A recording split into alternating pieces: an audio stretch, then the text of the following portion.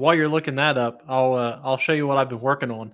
So since our last discussion, you super interested me about the knife, so I decided to go ahead and I made my own.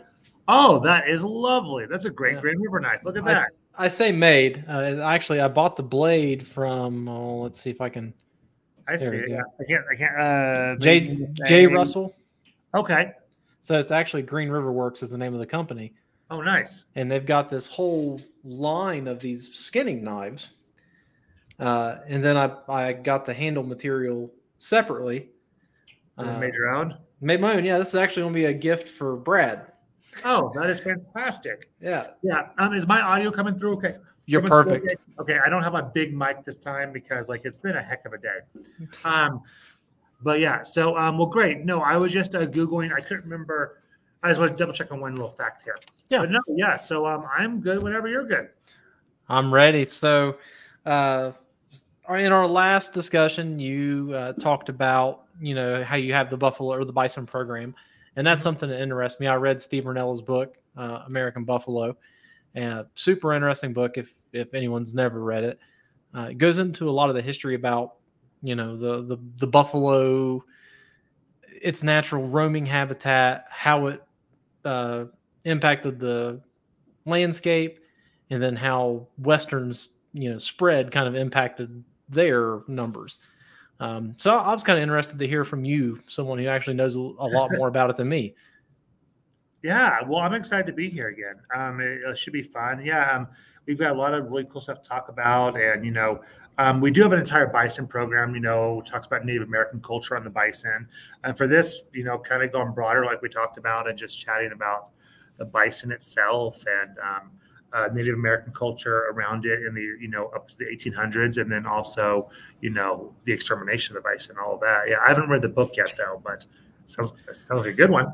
It's good. Do you know who Steve Rinella is? MeatEater guy. So he's got his own Netflix TV show. He's a big hunter, conservationist, but he actually did an audiobook he actually read the book. So I would recommend that because hearing it in his voice was really neat. But the amount of research he went into was really fascinating. Just how because at first he wasn't really super interested in buffalo. It wasn't like on his radar. Some offhanded comment he heard somewhere got him interested. And before he knew it, he went down this rabbit hole of researching buffalo. There's a lot to learn about it. And today and how they are versus historic, historic populations. It's pretty cool. Like for example, scientists say that bison historically prior to the 1800s, prior to the middle of the 1800s, might have been about 30% larger than they are today. Yeah, the physical size of them. Yeah, physical size. Yeah, yeah. So there's so much cool stuff about the bison. They're an amazing animal. So quick, are we already rolling or are we? Oh yeah, we have been. You're good. Oh yeah, well, hi everyone. Yeah. Well, great. No, so then I guess we jump right into it. Yeah.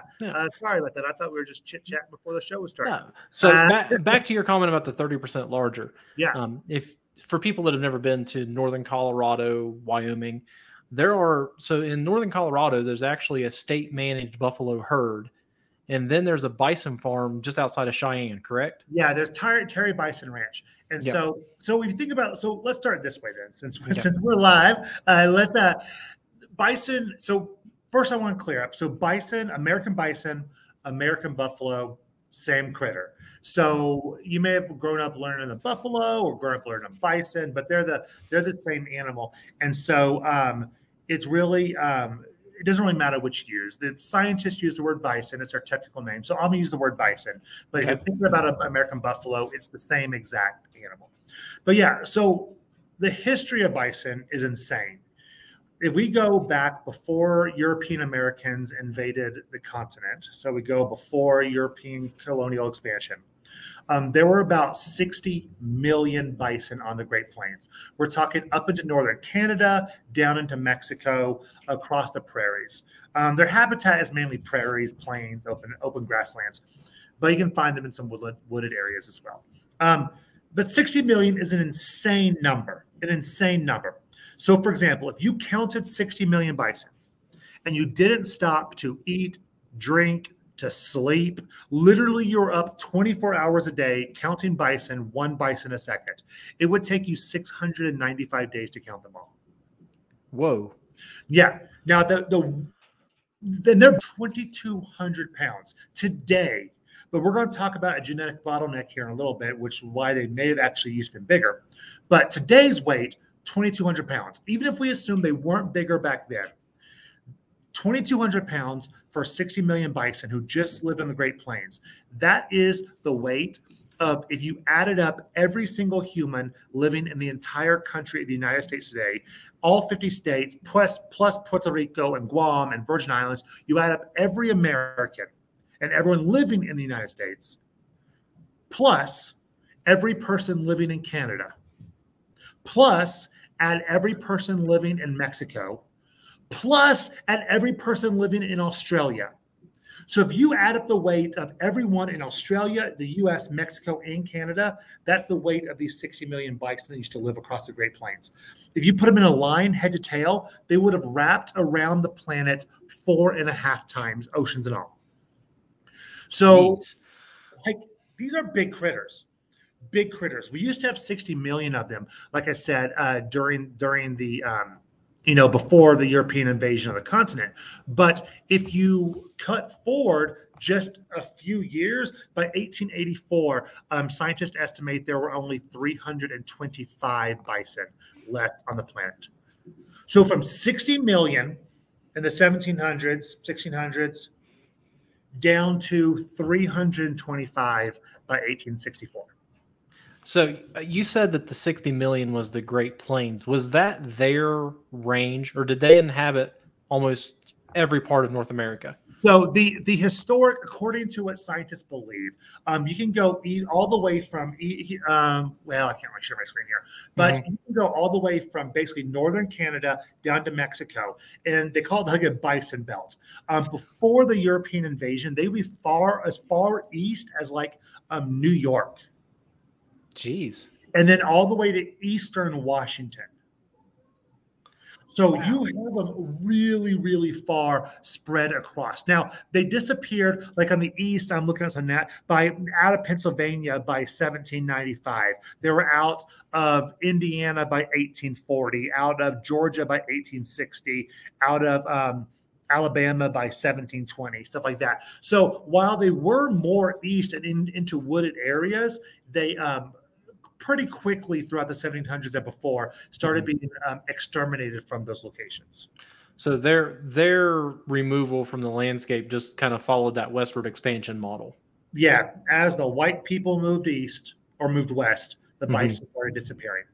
Now, when you think about the Great Plains, now there's actually two subspecies of bison, same species, but two subspecies, the wood bison, the plains bison. I'm not sure I would be able to tell the difference of them. And once again, down to 325, there's cross-genetic and genetic bottlenecking. And, going down to 325 species, 325 individuals, that's the reason why, every bison alive today is the remnant of 325 or, from 325 individuals. Not as bad as some genetic bottlenecking. So, for example, black-footed ferrets, every black-footed ferret alive today is a descendant of 9 ferrets. Really? Yeah, 9. The species was declared extinct. Now, bison didn't get that bad, but they were close. And so that's why some scientists think that the bison could have been about 30% larger than they are today, because, a lot of the larger ones were hunted down. And it was the smaller remaining herds that survived. But, before we talk too much about the history, I guess you want to talk a little bit about bison themselves, like what's cool about them? Yeah, I think they're an amazing animal. I'd love to hear more about what makes them super cool. Yeah, so you can find them today in mainly open plains, some forested areas, but we know historically they would have lived in more habitats. They're massive, like I said, they're 2,200 pounds. What's pretty cool about them is during most of the year, the females have their own herds and the males have like bachelor herds. And when a male bison is about 3 years old, they kind of get kicked out of their mom's herd, and they have to go off and join, bachelor herds. But the moms are pretty protective of their babies. The babies can run shortly after being born. That precocial life, like opposite of humans, we're just basically slugs that eat, sleep, you drink and poop and scream for a long time. But bison are really, really active shortly after being born. And what's pretty cool about them is they can live up to 25 years in captivity, about 15 years in the wild. So pretty long-lived critter. And when they're full size and healthy, they pretty much don't have any predators. Wolves, I got a wolf over there. You know, I know people were doing that. There's my wolf over there.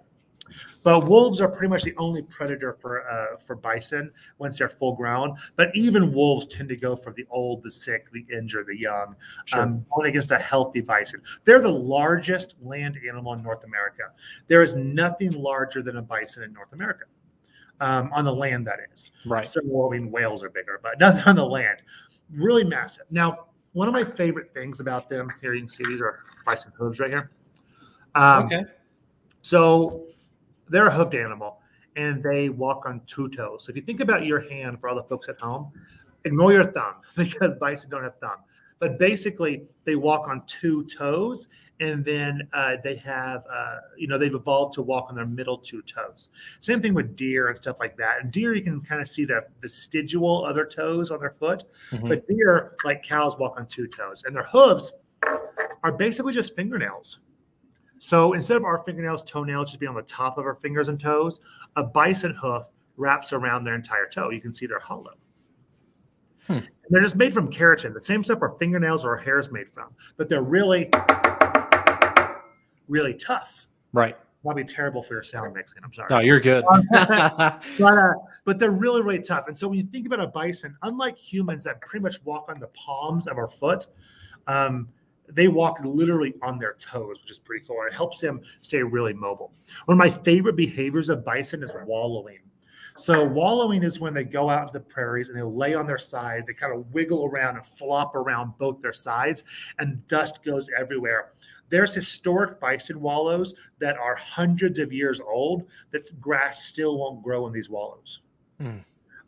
So they lay on their sides. The reason they do it is because scientists have different hypotheses, but one of the number one, regarded hypotheses is they're killing bugs, ticks and biting flies and stuff like that. So they lay and they flatten their huge weight laying on their side. They get dust all over them, but they also kill a lot of bugs. And, they're so good at laying these muddy and dusty, dirty wallows that plants still won't grow in these after hundreds of years of bison not being in certain areas. You can go to places where there haven't been bison for hundreds of years and still find bison wallows with no grasses growing in, which is pretty awesome. That's unreal because grass is one of the most resilient things like on Earth. They just compact that earth. It's almost like cement, and you can just find historic bison wallows. I used to live in Manhattan, Kansas. I went to K-State. Kansas State University, and we have bison herds out there, and you can just walk around and find these bison wallows. I used to do research out on Konza Prairie, one of the last remaining tallgrass prairies. Out here in Wyoming, we have shortgrass prairies, but out in Kansas, in the Flint Hills, a lot of tallgrass prairies. One of the only remaining tallgrass prairies left in the world. To backtrack and talk about kind of the remnants of buffalo history, there are mass buffalo kill sites that date back to like the Paleolithic area. Yeah, and so a lot of, if you go back to the Paleo Indians and stuff, they were hunting bison for a long time. Atlatl, spears, bows and arrows, as the culture evolved across the Americas. And the bison were one of their primary food sources. The Native American people hunted them as well. If you jump forward, like the Plains culture, and the bison was almost like it was a culturally significant and like religious, animal for them. A lot of their celebrations and stuff relied on the bison, and they had the bison dance to celebrate good hunts and stuff like that. Yeah.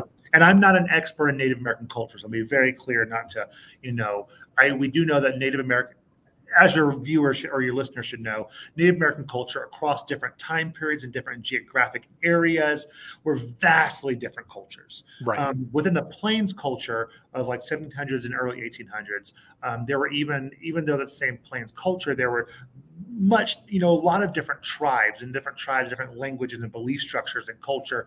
But there were some similarities in how they used the bison. And, the bison was such an important part of their life. I mean, so many aspects and parts of the bison were worked into their life.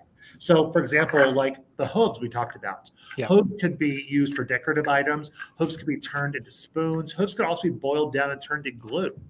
Um, you know, bison bones. So bison bones are massive. This right here is a big old bison leg bone. Whoa. Yeah, you know, so they're really, really big, big bones. It's a leg bone. It's like a femur or a femur. I'm not sure which it is. But the bones can be used for a lot of different things. One of my favorite bison bones, by the way, is this right here. You may say, "What in the world is this bison bone?" Yeah. But this What is that? This is a vertebrae. Huh? A vertebrae? Yeah. So if you think about our vertebrae, they're pretty much that bone stacked on top of each other. Yeah. But bison have these giant humps over their rib cage. And so this is the spike that makes that giant bison hump on the back of their body. No kidding. Yeah. Now that's also the attachment for, if you think about bison, they don't hibernate. They're active all winter and they have to eat grass. Bison eat grass. I mean, they're unlike cows who eat grass and wildflowers and pretty much anything. Bison pretty much just want to eat grass, some sedges too. But this is where the muscles that move their head attach. Oh, so okay. Bison hump is very, very strong.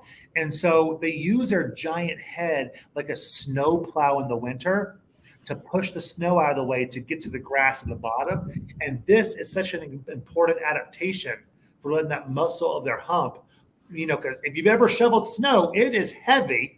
Yeah. And so they use that muscle to push the snow out of the way to get to the grass. Because even in the middle of a giant, 6-foot snowdrift, they still have to be able to get to the grass on the bottom of it, But another way, talking about Native American people, the rib bones were important. Rib bones can be turned to rib bone arrowheads. And so everyone probably knows the Native American people of the Great Plains made stone arrowheads, but they also made bone arrowheads, frequently out of bison rib bones. Mm-hmm. This right here is a bison rib bone knife. So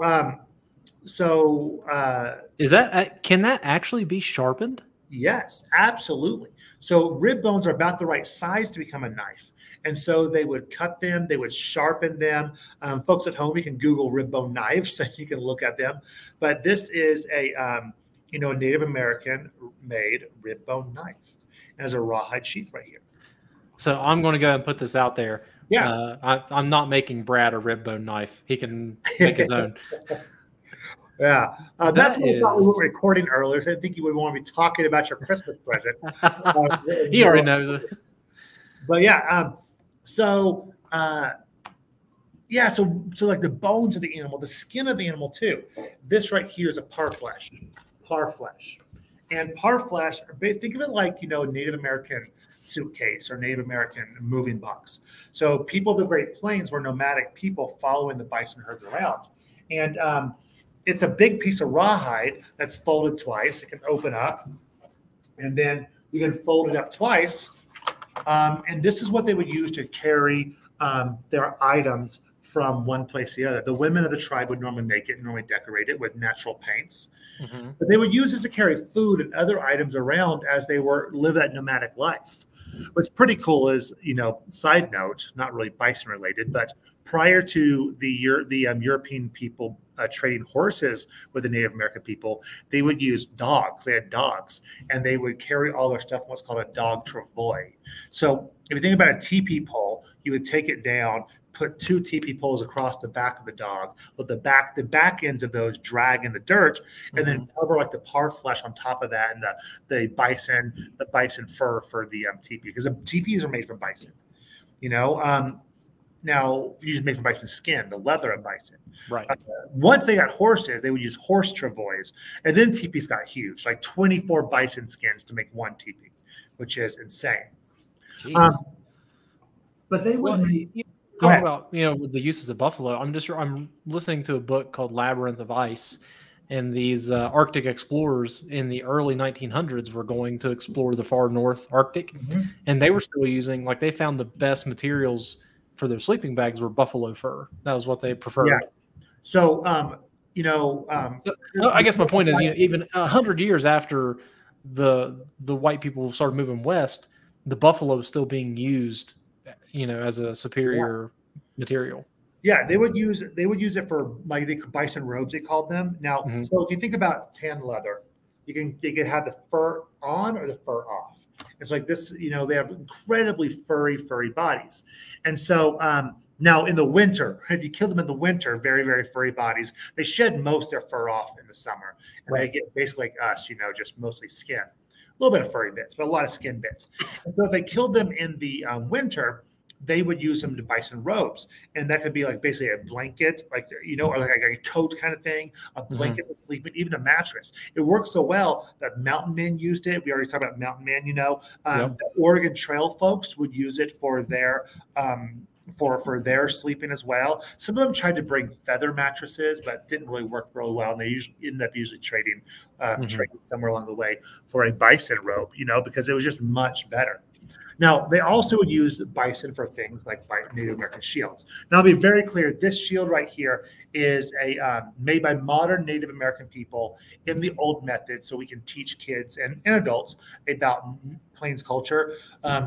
It's considered incredibly disrespectful to show a brave's shield in public without having the express permission of his tribe, or if they're alive, them. But so if you ever see a Native American, different than like a tomahawk or a war club or something, which is mainly a tool, Native American shields, which were made from bison hide, rawhide, they were decorated with very personal imagery on it, oftentimes from their vision quest. So looking at a brave shield, it's kind of like reading their diary or reading their dream journal.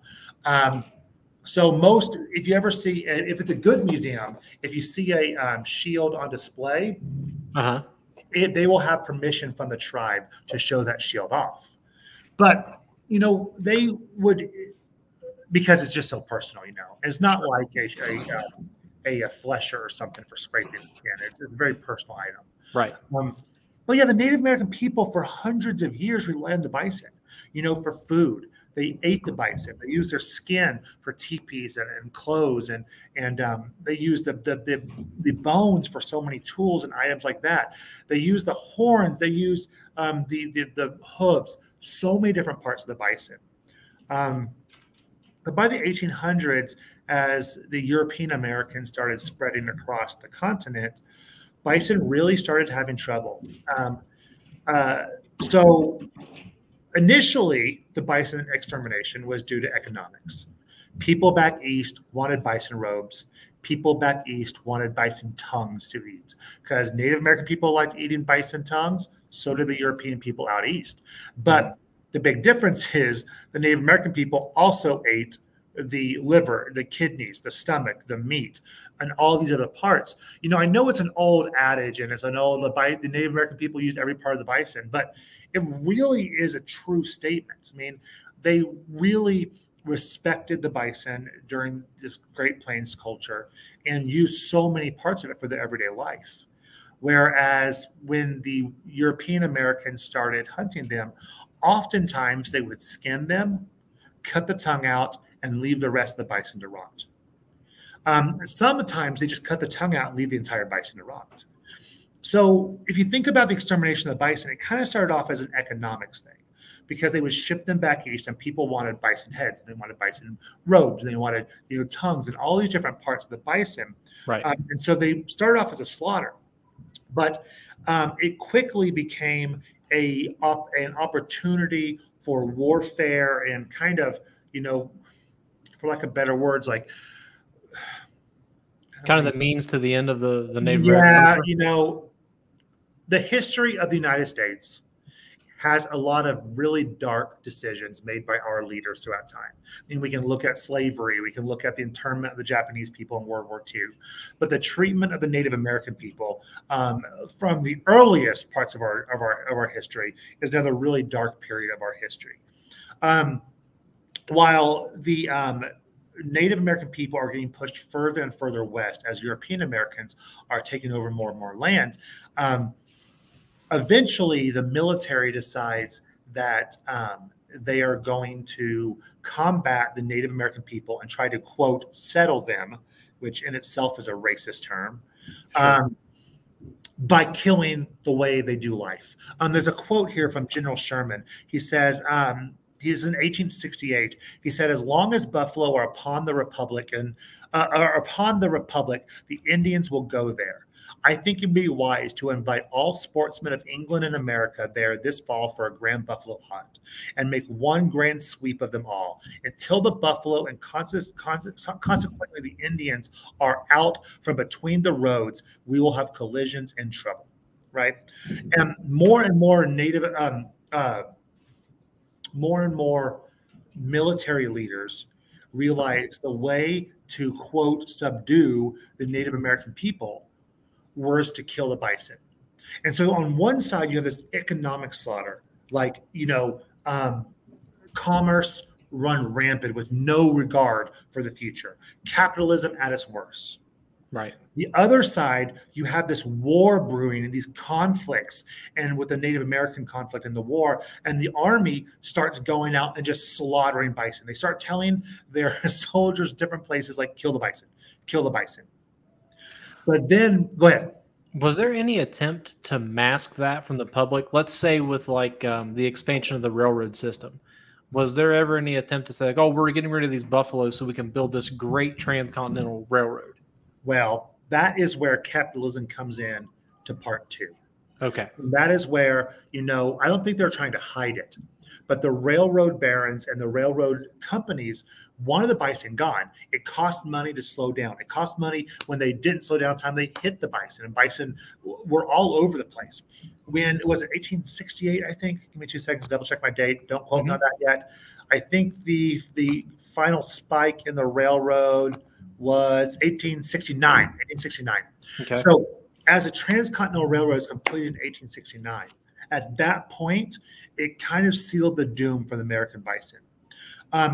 The railroad companies would slow down along the herds and allow people just to stick guns out the window and shoot the bison, not even stopping. They would let people climb up on their roof and just shoot the bison until when a bison would drop their hurt animal, the other bison would come over to see if they're okay.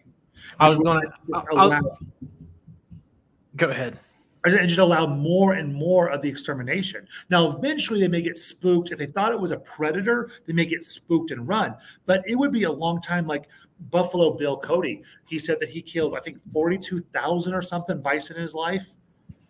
It's just like, it's like insane. 4,200 or 40,000. Double check my number there. But he claimed to have killed thousands of bison because he was hired to feed the railroad workers who were building the railroad. So he would just go out and shoot bison, and they wouldn't run. So he just shoot them over and over again. That's what I was going to say. Their defense mechanism is that big herd. It's such a big animal. When they cluster together, a predator can't really get to them. And that's what made them so susceptible to these mass shootings. Yeah. So when you mix those things together, the early capitalism where the European Americans hunting them for pelts, for tongues, leaving the rest to rot. They would then come back later and they would collect the bones and send them back east, and then turn the bones into china, send the bones into fertilizer, into different things that would then be other parts of commerce. But they just leave them to rot in the prairies. They would, with the army exterminating them, with the railroad who had mass exterminations, it really was a pretty poor, poor period in history. Yeah, the height, 5,000 bison were being killed a day at the height. Before I forget, is there a European equivalent to bison? There is a European bison. 2 seconds. I didn't know if Europeans pre-North American settlement had the same feeling toward them as the westward expansion settlers. I'm not. Well, the problem is I don't. There wasn't the same reliance on the bison by the people who lived there. And so I'm not an expert in European bison, so I can't, or even the European indigenous people. I'm not an expert on that. I'm not even really an expert on, all the, I know a few things, but I'm not a professor of, right. of, a Native American studies or anything. But from what I've read is that, a lot of the hate that the European Americans had in this time period towards the bison was due to the reliance on the bison from the Native American people. And so that makes sense. Really sealed its doom. Now, if you think about this history by, the mid like what did I say, 64, I think is what I said, down to 325 bison, like 325 bison. So there's some unlikely heroes emerged to save the bison. One of them is William Hornaday. William Hornaday, he worked at the Smithsonian Museum. He also was one of the founding director of the Bronx Zoo. Mm-hmm. And he had gone out and seen the thousands and thousands of bison earlier. And he came out a decade later or so, and they couldn't even find him. And he realized bison were going to go extinct. And so for the Smithsonian, he wanted to go out and collect full examples of the bison so that we can learn about them later before they're completely gone.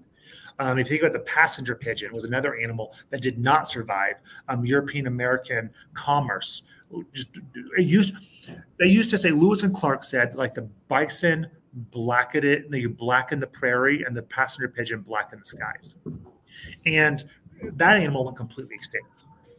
But we don't have a lot of records of them because museums didn't really get specimens of them beforehand. So Hornaday goes out to save the bison, and he's appalled by, the extermination, the slaughter.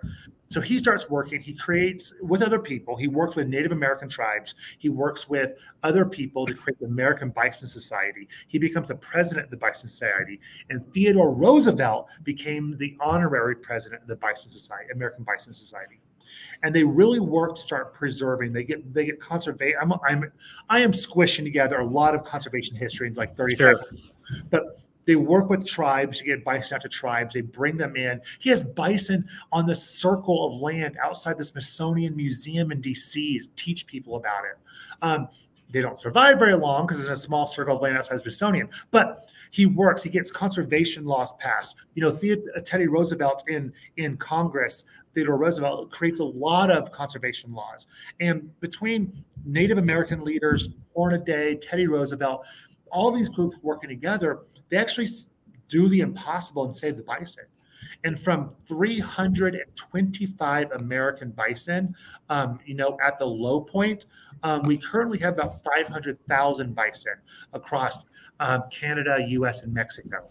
About 30,000 of them are in public or tribal lands. So a lot of tribes have been doing a lot of great work about bringing bison back to their, historic lands and their reservations and tribal lands. So we only have about 30,000 bison in public or tribal lands, about 500,000 total though. Now, only about 15,000 of those 30,000 are considered wild and free ranging. 5,000 of those are in Yellowstone here in Wyoming and a little bit in other states. But so if you think about 60 million free ranging bison thundering across the plains down to 15,000 wild and free ranging. Now we do have 500,000 total, including like private lands and stuff, but 15,000 wild free-ranging bison, according to the estimates, that's a big difference. I mean, we'll never have the day of bison roaming across the plains because we have fences and fractured, land ownership laws and stuff like that. How about just our interstate highway system? That'd be chaos. Yeah, well, absolutely. Yeah. I mean, moose and elk are enough chaos. Oh my gosh.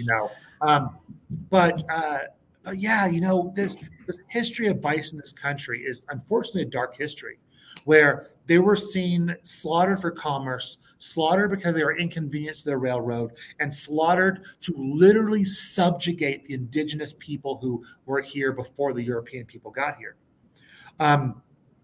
Luckily, they didn't go extinct. Right. They're a national animal, national mammal. But it is a very interesting, but also relatively dark story. Oh, sure. Anytime you delve into Native American history, as in regards to their interactions with white settlers, it's very gloomy. I think that part of our history gets overlooked a lot. I feel like Yeah, a lot of times, it goes Civil War to like World War I in our history books that we learn in schools. And my background, I want to reiterate, my background is in wildlife biology. Right. Now, going from the zoo I used to work at to the museum I work at now, I've learned a lot about some of the amazing history of people that historically lived here in the Great Plains and Rocky Mountain West and Wyoming specifically. Mm-hmm. But, there's a lot of very amazing cultures that we've had that live across time from 10,000 years ago to present day. A lot of really amazing cultures that live right here in Wyoming and the Rocky Mountains and the Great Plains, but also a lot of history of subjugation, abuse, and not following treaties too, and I'm not a human history scholar. A lot of people in the museum, we have Mandy who's here, who's our curator of collections, her degrees in, Native American studies. And we have a whole bunch of brilliant people here that I've been able to learn from. But yeah, a lot of our human history, we're a nation that tries to learn from our mistakes. And that's the best thing I can say about us is we have not always gotten it right, but we try to learn from our mistakes. And the history of the bison is a great example of that. People in our country realized we messed it up and we're about to lose the bison forever. And we sprang to action, different people working together. A future president, the Bronx Zoo and Native American tribes all working together to save a species. And it worked. Were there any issues with bringing back a population of bison from 325 individuals? Because that seems like to me that there's a lot of ways that could go wrong with, say, inbreeding, or I don't know the number that you need to have a healthy population to bring it back. So, and I'm not a geneticist, but it's called genetic bottlenecking, where you have this big species that goes down to this little tiny bottleneck and they get big again. And so modern geneticists, so if you talk about the black-footed ferret, for example, they have to trace the genetics of every individual, every black-footed ferret that was born in captivity. There's wild-born black-footed ferrets, but every black-footed ferret born in captivity, they have to trace that back to which of the 29 individuals it comes from and try to create as much genetic viability. Another great example of extreme genetic bottlenecking would be the California condor.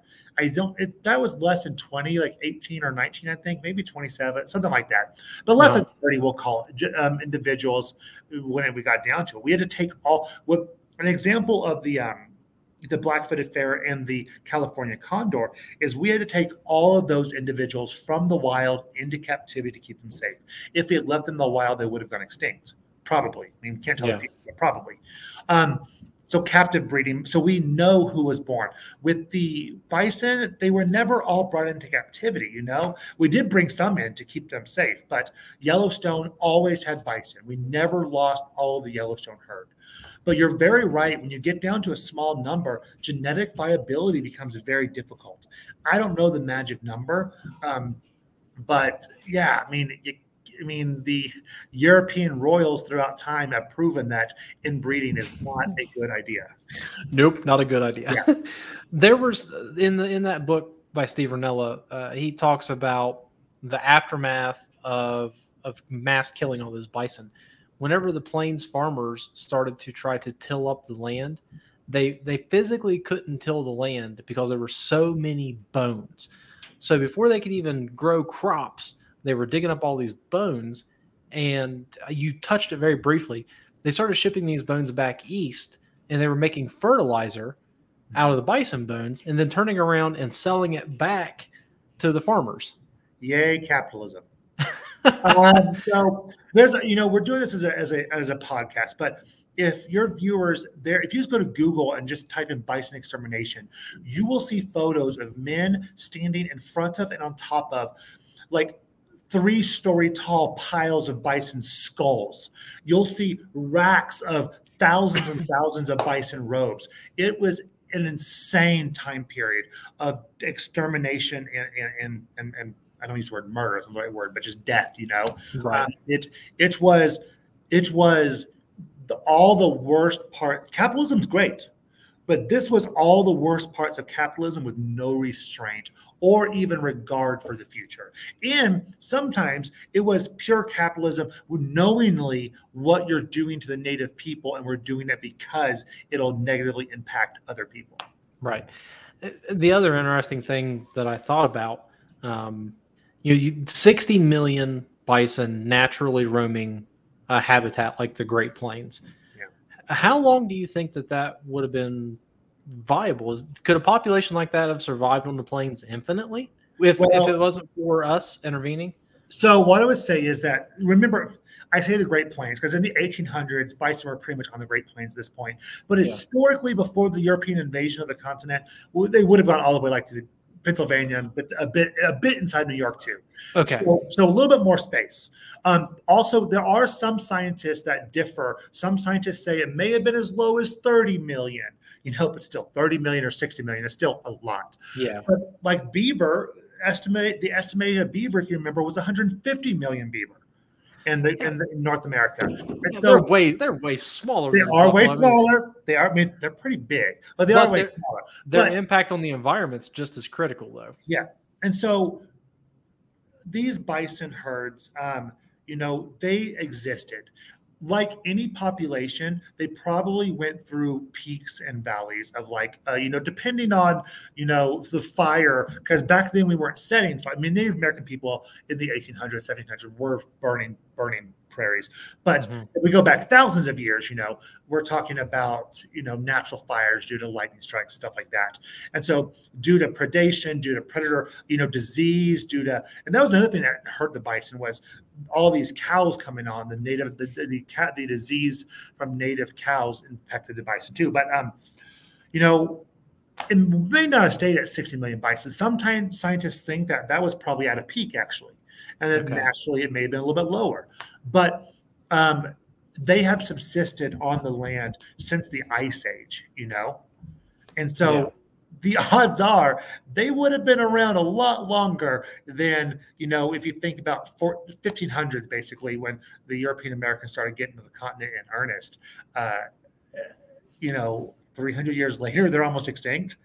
They're there for at least thousands of years, and 300 years later, we've kind of murdered them all. We're not real good at taking care of the natural environment. We weren't. We're getting much better. Historically, we are getting much better. The modern conservation movement has done wonders in our continent, in our world. But historically, we weren't always great. Like you said, that's the whole nature of the United States. We make mistakes and we go, "Oh man, we probably should always do better."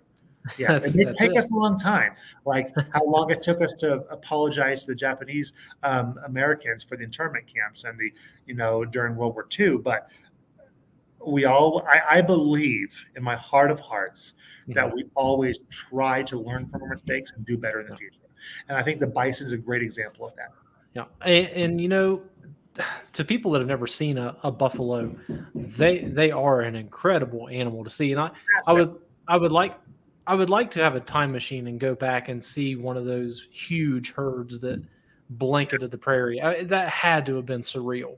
It is my hope that when I die and I'm in the afterlife, I can have basically like the Netflix of the history of the earth.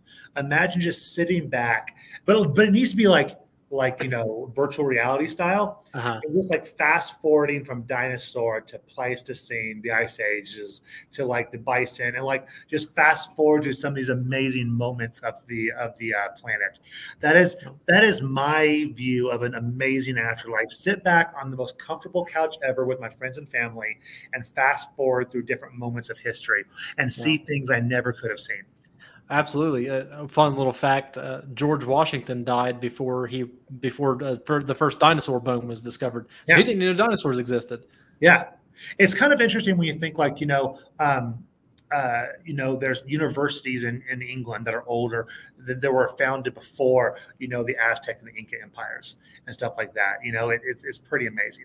No. But people need to remember, while buffalo are this cool thing to look at, they're still super they can be a dangerous animal. I mean, it's Oh, evident they're in Yellowstone all the extremely time. dangerous. Oh, people get gored at Yellowstone every year. We have like a countdown. How long before a tourist does something stupid in Yellowstone every year when it opens up? People, stay away from bison, stay away from moose, stay away from elk. These animals will hurt you. They are massive and they are used to fighting off wolves. You are not as scary as a wolf. They will trample you. It's not worth the selfie. So if you come to Wyoming, enjoy our beautiful scenery, come to Yellowstone, but follow the rules for staying away from critters. Grizzly bears are not teddy bears. Bison are not cows. No. Well, the bison trade these days, they're treated just like a livestock animal, right? In some places, yeah. They're in some, you need a lot bigger fences. But there are some ranchers. If you think about the 500,000 bison we have in North America and Canada, only 30,000 of them are on public or tribal lands. So the other 470 are in private lands, you know. And some of them are more like Woolaroc, for example, is I grew up in Oklahoma. And down in Pawhuska, there's Woolaroc, and Pawhuska, I think it's Pawhuska. Down there in Bartlesville, Pawhuska area, Woolaroc is there, and they have a massive private herd of bison. But they're not raised like, you know, they're pretty much, I won't say the word wild, but, you know, they're a free-ranging herd out in private lands. But there's also some that is raised on farms or on ranches for, you know, the Terry Bison Ranch. They raise bison. You can go see the bison. You can eat bison burgers and bison steak. And so, you know, there are some places that are, but it takes a lot more effort to raise a bison because they are still much bigger than a cow. Yeah. So they're basically traded for their meat nowadays. Do they do anything with their fur today? Oh yeah, so you can still get bison fur. So for example, you know, Terry Bison Ranch is 7 miles away. It's a good example. If you go there, it's a working ranch. They have a restaurant there. You can. By the way, I am not sponsored by Terry Bison Ranch. Terry Bison Ranch. If you want to sponsor us, we're doing a new bison exhibit upstairs. So they are. They have a restaurant there. You can eat. You can buy bison robes. So yeah, they are. You know. The way we raise bison now, ironically, is closer to how bison would have been treated by the Native American people. Now, we're not probably eating bison stomach and bison liver and stuff like that, and we're not probably using their brains to tan hides. But yeah, we're using hides and the horns and the skulls, and you know, we're using more than we ever used as European American descendants. Myself. You know, people who have them in ranches are using more parts than them than my descendants here or my ancestors here in the country ever would have used historically in the 1800s. And it came full circle. Isn't that so odd? Yeah. Just like that. They're great animals. If you come to the museum, the Wyoming State Museum, we do have a full-size bison here, you can see.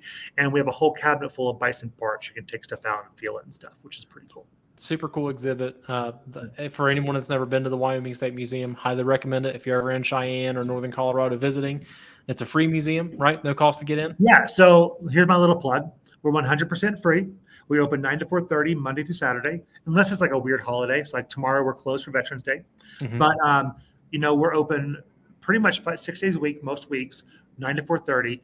All of the museum is 100% free. All of our family programs are free. All of our school programs are free. If you're a school teacher listening anywhere in the world, we do 100% free virtual field trips for any school or like, you know, YMCA or whatever, Boys and Girls Club, free virtual field trips for anyone in the world. Yeah. That's great. Jeremy, I'm not going to take up any more of your time. It's dark outside. Yeah, it's very dark here in Wyoming. It's been dark in Wyoming, though, since like 5 o'clock. Yeah. But yeah, I'm going to go get some dinner and a well-deserved Dr. Pepper. But Zach, it was lovely talking with you again. Absolutely. And please have me back. I would love to chat with you more. Give myself on a call. We can chat about some different things we can talk about. You betcha, Jeremy.